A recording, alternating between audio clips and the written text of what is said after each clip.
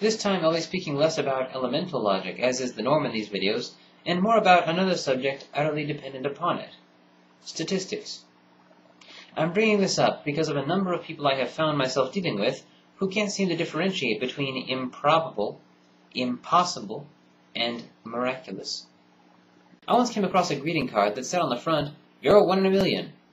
Inside it said, which means that, if you're in China, there are 1,000 other people out there just like you. Do you see the joke?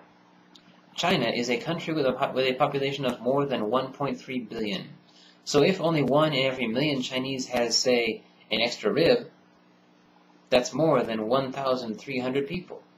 What if one tosses a coin? What are the odds that it will be heads? Effectively, they are 1 in 2. Not precisely, of course, but close enough for this illustration. What are the odds that it will be tails? The same. What are the odds that it will land on its side? Well, to be completely honest, they are not non-existent, but they are small enough that we can probably afford to ignore them for this illustration. So what if you toss it 3 times?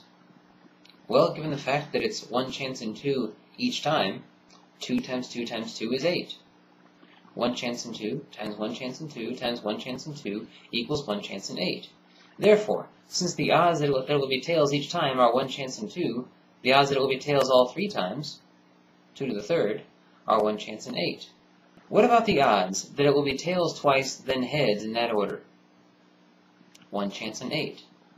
What about the odds of it being tails, then tails in that order? The same. Tails, then heads twice. Heads, then tails twice. Heads, tails, heads. Heads, heads, tails. The same. Each possible outcome of a single toss is 1 in 2. You just can't predict which one. Therefore, each possible outcome of 3 tosses is 1 in 8. You just can't predict which one. Therefore, anytime you toss a coin 3 times, the outcome will be something that had 1 chance in 8 of happening. The odds part doesn't mean that something highly unlikely shouldn't happen. It only means that there is no way to predict which unlikely outcome will happen. When you toss a coin 3 times, any possible combination of heads and tails has 1 chance in 8 of occurring. Since the odds each time are 1 in 2, those odds of a particular outcome double every time you add another toss to the mix. So anytime you toss a coin 4 times, the odds of any particular combination of heads and tails are 1 in 16. So what if you toss a coin 10 times? 2 to the 10th is 1,024. So suddenly the odds become 1 in 1,024. So if you take a coin and plan to toss it 10 times, you can predict in advance that something incredibly unlikely is going to occur. In fact, if you toss a coin 10 times, there is no way to prevent something incredibly unlikely from occurring. You just can't be sure in advance exactly what it will be. What are the odds of someone winning the lottery with the numbers 1, 2, 3, 4, and 5? In fact, they are exactly the same as with any other 5-number combination. Now let's consider this in a different context. If you look at a professional weather report, you will probably find a percentage indicating a chance of precipitation. What does it mean if the report says something to the effect of a 10% chance? Does this mean that we can be absolutely certain that it will rain? No. Does it mean that we can be absolutely certain that it won't? No.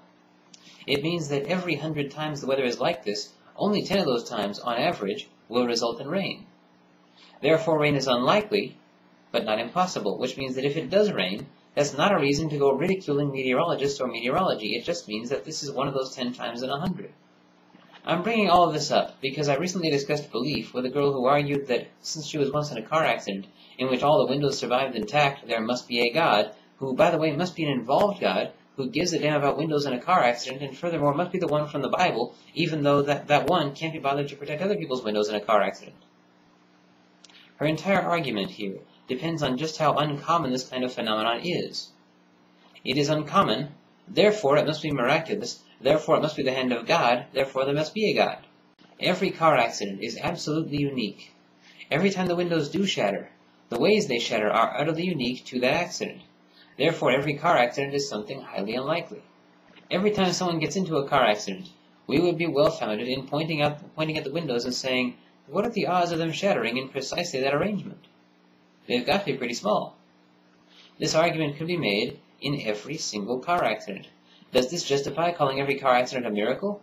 Surely it can't. Such would make miracles impossible to prevent. If the odds of a particular event occurring are small, That means this justifies the prediction of a low frequency of occurrence. The odds of a car coming through a car accident with its windows intact are remote, so we are justified in predicting that it won't happen that often.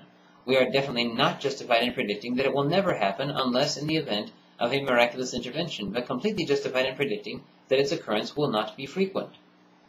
Lo and behold, it doesn't happen that often. Its occurrence is not frequent. Our prediction is borne out. But wait a minute. There's another wrinkle to this. You see, we now live in an age of mass media.